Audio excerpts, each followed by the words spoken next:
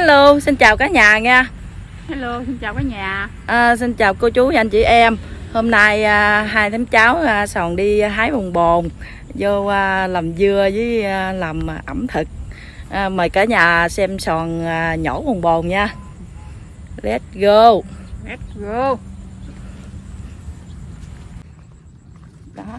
Ở đây là ở ấp Bến Gỗ, xã Hồ Thị Kỷ cả nhà. Đi ra vuông nhổ bồng bồn. Vuông người ta trồng bồng bồn á, nó nuôi tôm, nuôi cua, rồi cái trồng bồng bồn.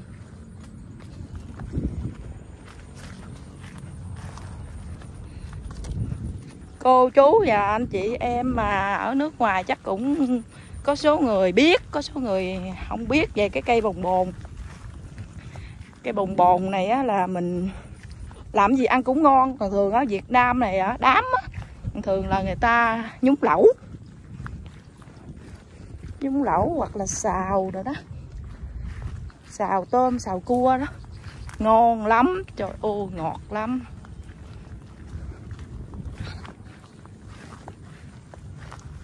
Bà vuông rồi cỏ gì đó.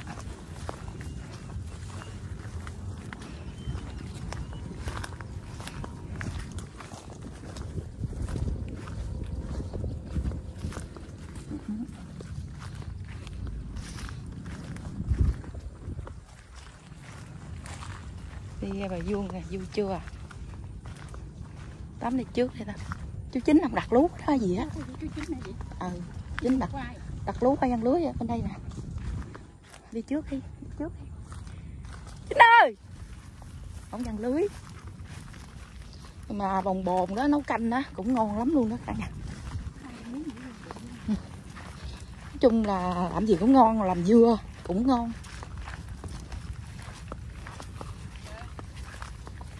Ăn lưới hả vậy? Đây nè. Cạn hết đó mà, cạn ở sâu.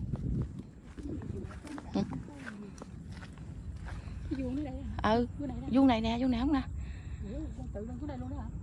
Chú Sòn văng lưới ở dưới đó. Văng lưới lắc lên đây con nói nghe nè. Văng nhiều cho xin ít cá nghe. Văng nhiều rồi cho xin ít cá nghe.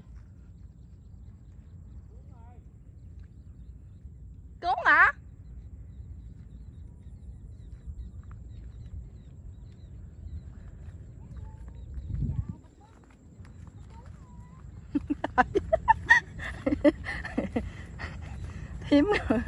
Thím của Sòn mới cho gia nhập vô. Mới cho gia nhập vô đội. Đó. Cái này chắc cạn ha Tắm ha. Hả? Cũng vừa ăn được, cũng ăn được. Vậy hả?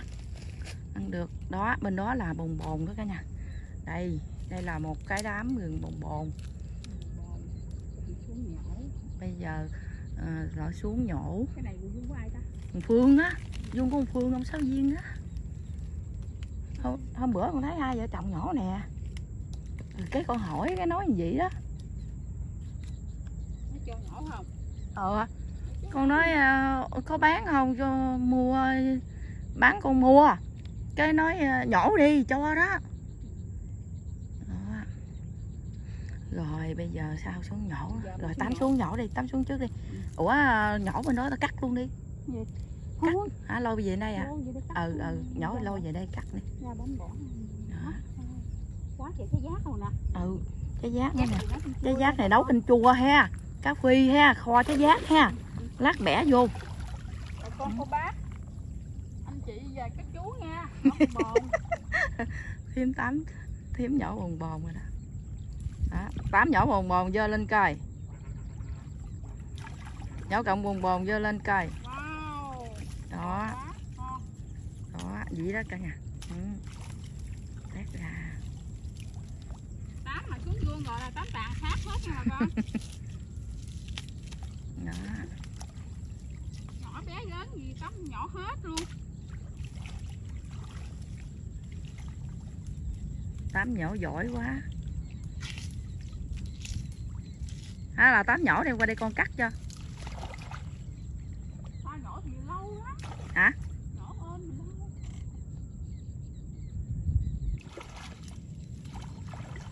Ừ.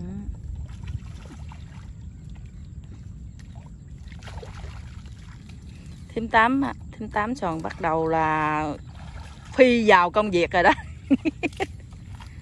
Nó được là mê lắm rồi mà con. Ừ. Mê lắm, ham lắm, thấy mê lắm. Soàn còn mê nữa. Wow.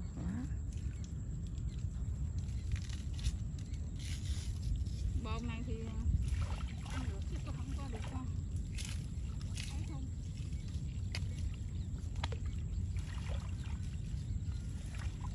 Làm gì cũng ngon ha. Làm dưa, nấu canh đó.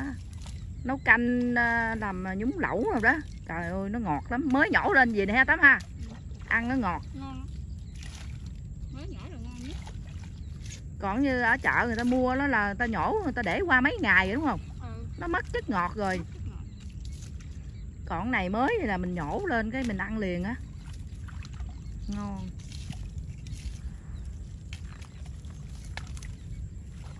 Ừ.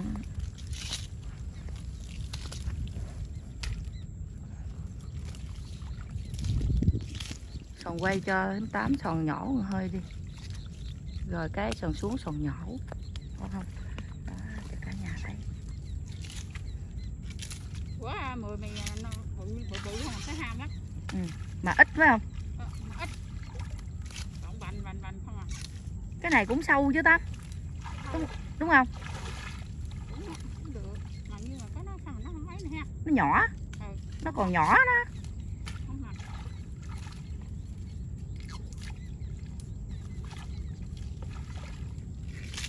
Ta nhỏ thì không thấy đâu hả?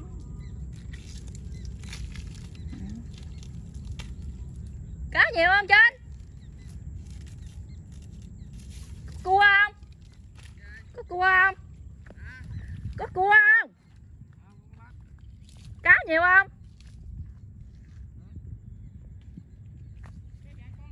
Nghe nói cá phi ú lắm phải không?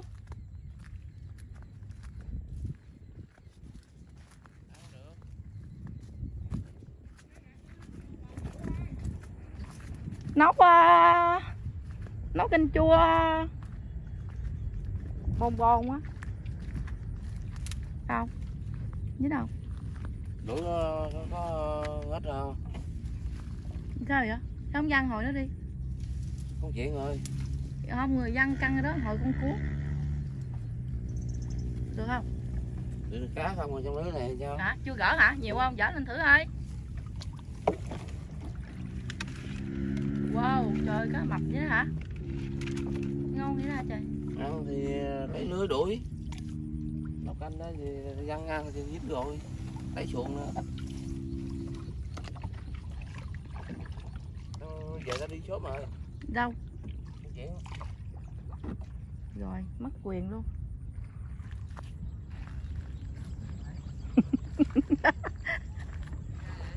Thím Tám. Vậy? Chú Chính ông hỏi con đi với ai? Đi 8 à.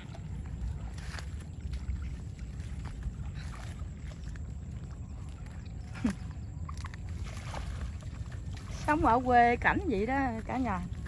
Dễ kiếm ăn lắm. Đã lắm. Vuông xách lưới ra vuông đuổi.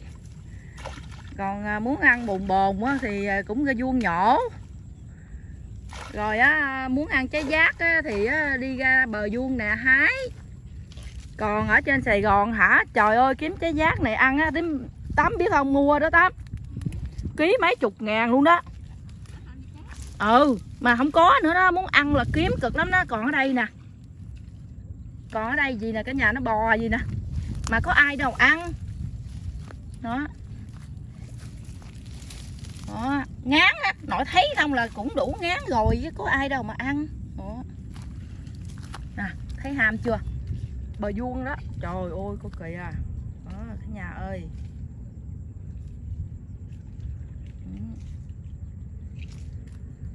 Ai mà Ê, Tám mà lắc gì? Hái trái giác này vô mà kho cá phi hết Tám ha. Cá phi. Ừ. Bồn bồn. sao. Đó, trái giác bà vuông này dữ trời lắm.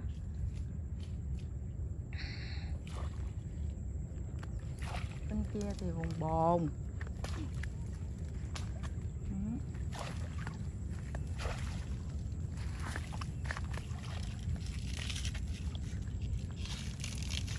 Đuổi cá đi đâu? Đuổi cá gì ăn đó mà ổng nói ổng đi về, ổng có công chuyện gì à. Tính mượn lên cầm máy giùm con chút, ổng nói ổng mắc công chuyện rồi.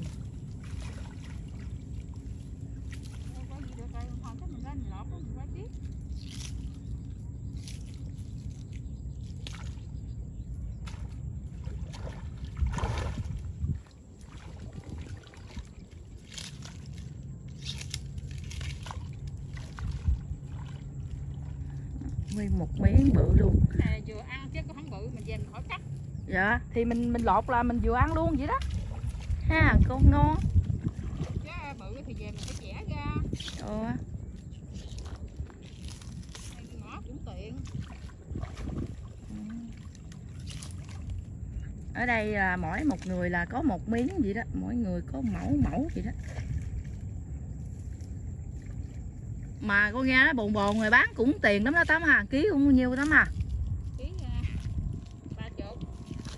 Lột sẵn hết trơn đó ha, là bán ký 30 ha. Ký 30. Đó, như miếng vuông này gì là xiên nhổ là cũng có bán, cũng có tiền đó. Như đây bán là cũng 100 đó. Nhổ hồi nữa chầm xuống cho nó mát. Nhưng mà vậy đó, ở đây người ta chỉ nhổ ăn thôi. Ngoài vuông có vậy đó cả nhà, rồi nhổ ăn vậy đó. Rồi có miếng thì phát bỏ luôn.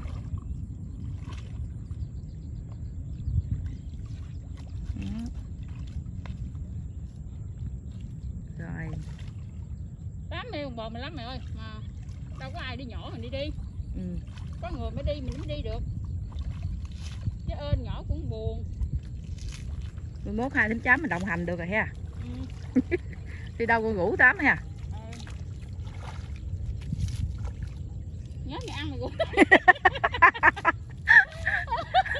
Rủ chứ, mần thì rủ, ăn phải rủ chứ. Nói đằng này chơi chuyện cười rồi chơi chứ. Mần rủ mà ăn không rủ, chơi gì không chơi à. Nói chuyện cười cho là con ơi. Tháng 8 còn vui lắm. Hiếu khách nữa. Khách tới nhà là có gì là móc ra đãi hết luôn á. Chơi hết mình luôn á. Có gì là chơi khôn máu luôn á.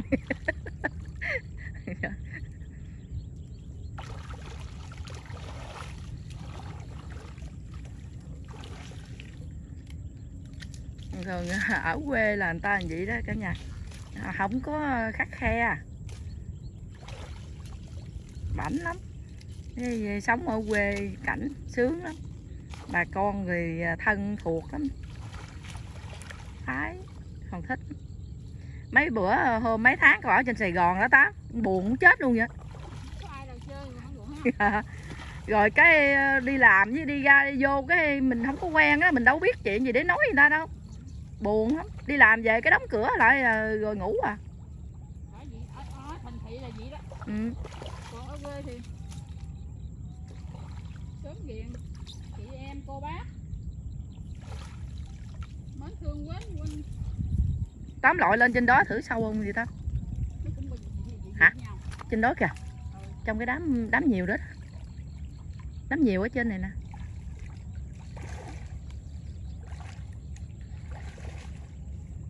Cái này đâu có lửa cũng cỡ nhau.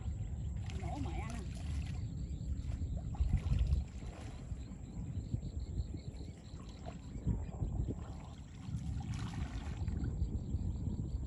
Nhỏ mà cũng mình ăn cũng được. Nó non là được à. Chầm mình luôn rồi. Mát hả Tám? Bà con cô bác ơi, nhỏ này lỡ mà có chủ lỡ quánh thì cũng lên mắc, chứ không được quyền nói gì ăn bà con. Nói gì được không? Được. Vui mà. Vui mà.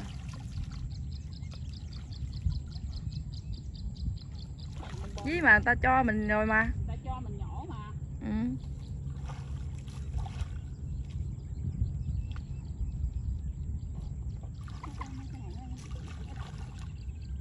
Wow. Ừ. Wow, 8 nhổ hay thiệt luôn đó. Hổm nay nhổ chín này kìa. Trời ơi, chín mày lựa toàn là cọng bự bự không à. Tao nhỏ lớn tao quất mẹ lên. Ừ. Nhỏ lớn tao quất hết trơn. Lên nó nhổ nhiều hơn tao. Ơ chín mày mà. Không ngon không? Không ngon hơn chín mày. Vậy đó à? Chín mày lựa. Ừ. Lựa cọng bự nó nhổ. Không có ruột. Tao nhỏ lớn tao quất mẹ anh hết. Nhiều thắng hết tự nhiên đấy. Sáng là đứng giữa cánh đồng mênh mông bát ngát. Sáng Sòn đứng giữa cánh đồng mênh mông bát ngát. Ở phía trên nhà đó là lộ.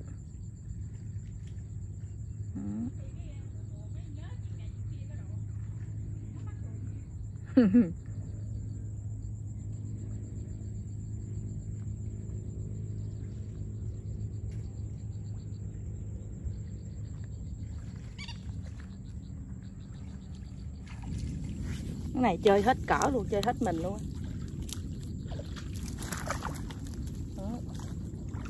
Hello cả nhà, Sòn sẽ nhổ bồn bồn nè.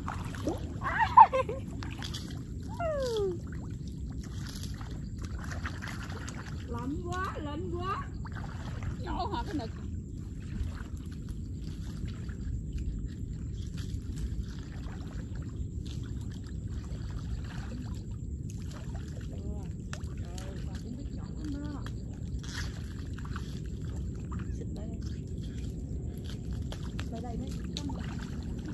Tới đây mới thấy trong phim.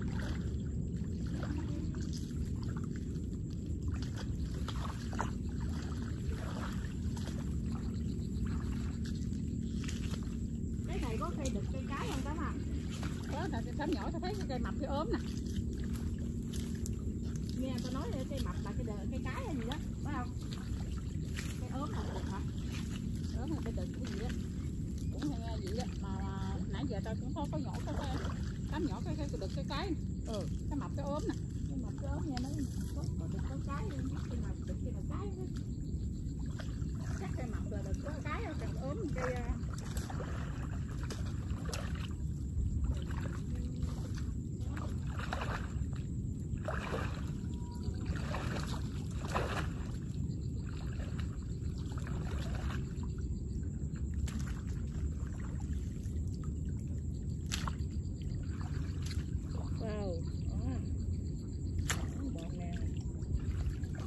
bồn nữa cả nhà ơi.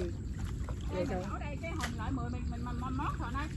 Về mình sẽ làm dưa. Sòn sẽ làm dưa. Cái bồn bồn này nè ăn vẫn được đó nha cả nhà. Mình vẫn mình ăn sống được luôn. Giờ Sòn lột Sòn ăn liền luôn cho cả nhà mình xem nha.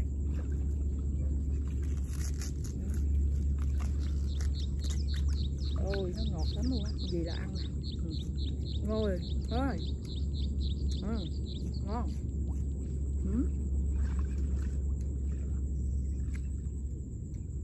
Nhỏ ăn liền, ngọt hết à Cám ơi. Ngọt không? Ngọt hết à.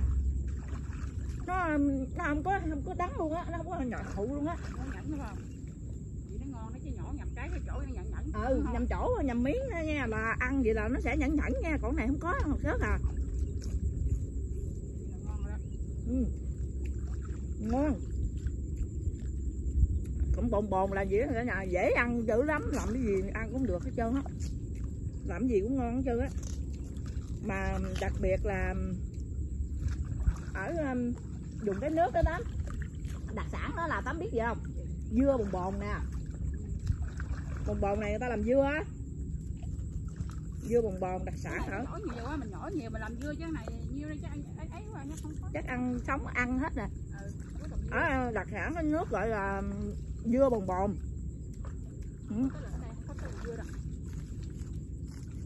Ngon quá cả nhà ơi, đã quá, mời cả nhà trải nghiệm với Sòn nha.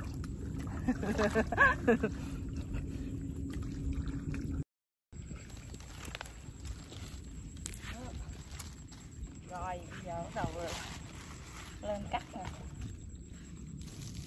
Nhổ xong rồi lên còn phải cắt nữa chứ đâu phải nhổ xong là được liền đâu. Ăn này thấy gì chứ cũng cực lắm á. Đó.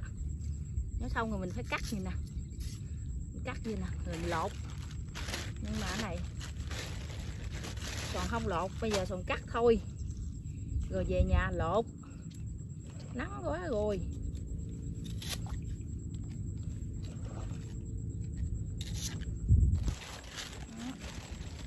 Cộng dài vậy chứ mình cắt chỉ được có con khúc mà, lấy có con khúc mà.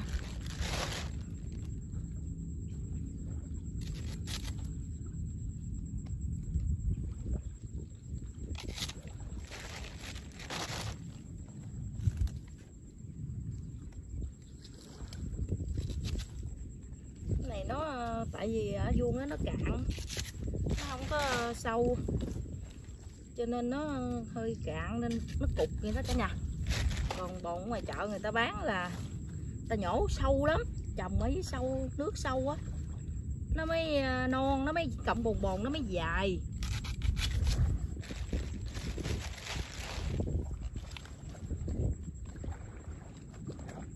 Còn này vuông thì gì là mình ăn được rồi.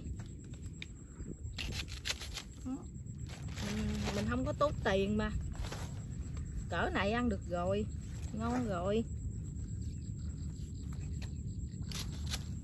98 thì nhổ giỏi hơn sòn.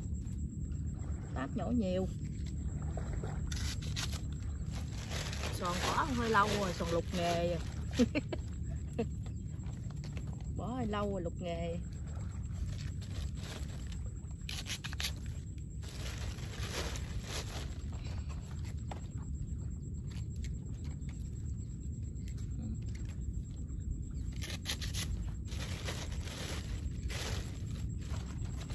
Tám lột luôn không Tám? Con cắt ngang con đem về à? Đem về đi, về nhà có người lột tiếp.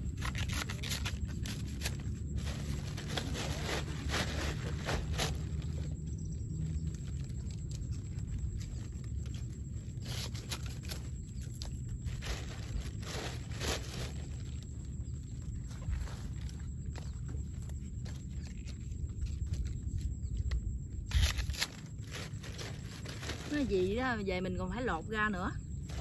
Mình lột ra cái lớp già bỏ mà.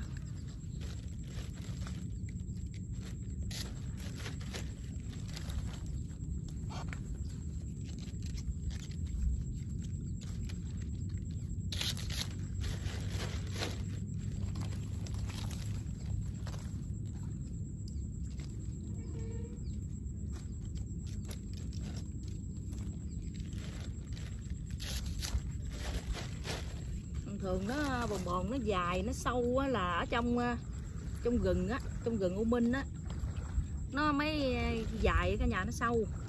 Đất trong rừng nó ta cuốc á, người ta trồng bao ngạn, ta trồng bồn bồn nó, ta phải đất nó sâu nên cộng bồn bồn nó dài, nó non.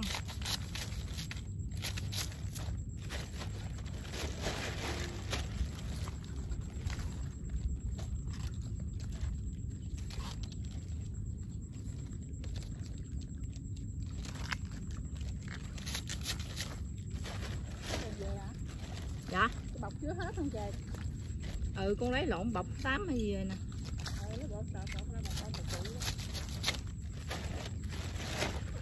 Cũng cỡ nhau thôi, bọc kiếm có lỗ, một con có lỗ.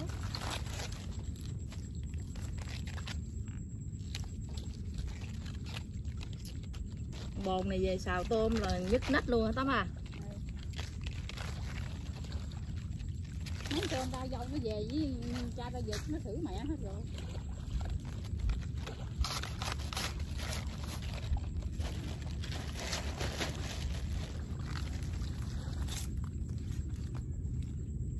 Con về nhà coi qua kia gì còn tôm làm nó đặt lú mấy bữa nay đó.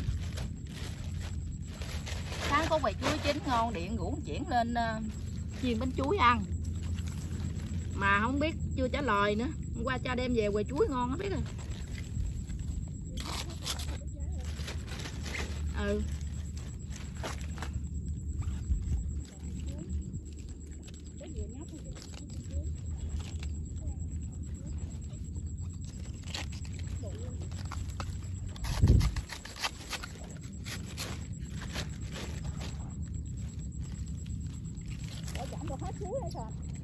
Cha phá hết rồi. Bữa hổm mấy bữa trước phải thím lên là con cho thím nãy chuối rồi. Cha đem về nãy chuối bự không, trái bự bự không ngon nó biết rồi, mà có ai đâu ăn để chín đen thui bỏ luôn. Ngon lắm đó. Wow, nè. Bọc 8 một con bọc nào bự, xới qua đi. Hết không? Trời, nhổ cộng mập mập bự bự không kìa. Cô nhỏ cục không à. Vậy chứ có non gì đâu. Lên hết non rồi.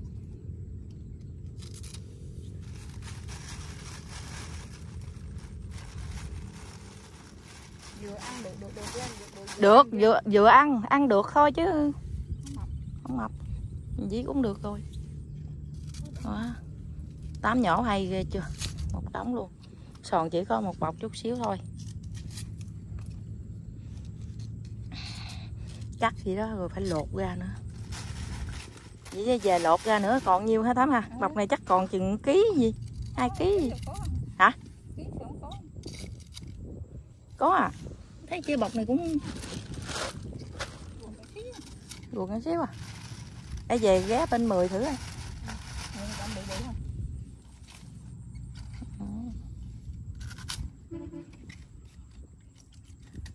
Nhà già này cắt chi nó ấy nó nặng.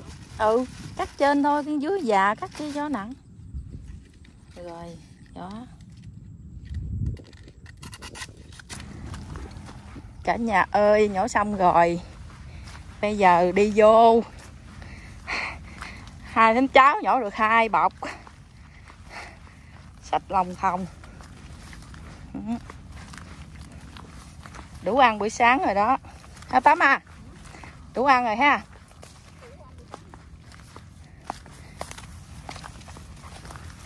Về nhúng lẩu là nhức nách luôn.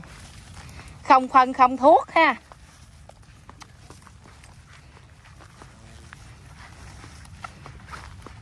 Như là cái gì đồ ăn thiên nhiên. Rất tốt cho sức khỏe.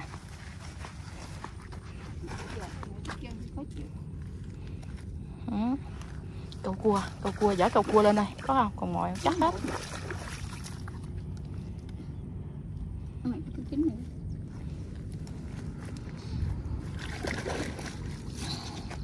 Có sâu lứt không ta? Sao nghe ngứa ngứa vậy ta? Vậy hả? Con nhớ mùa nào mà sâu dữ trời lắm đó Tám. Đụng đi mà đụng cái bụi lứt thôi là nó ngứa cùng mình luôn đó. Ừ. Còn mùa này không có hả?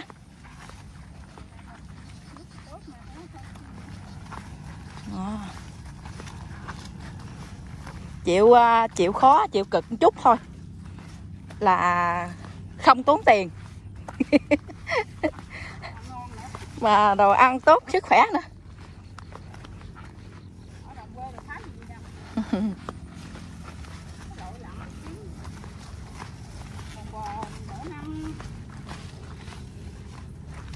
Con thấy có miếng năng nữa đó, bữa nào mình đi dỗ năng bữa nữa ha. Năng bột á. Ừ.